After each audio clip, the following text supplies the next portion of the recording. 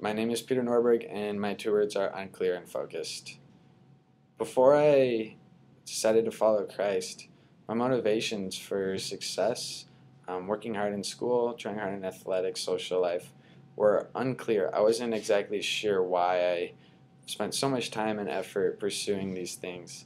Um, Oftentimes I would just think that, well, everyone else is doing it, so I should too, and or I just really unsure of why um, I should work hard in school and why I should strive to be better at everything.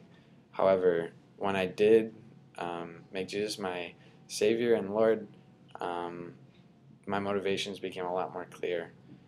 My life was now not about myself. It was more about loving God, loving others, and ultimately glorifying God in my life.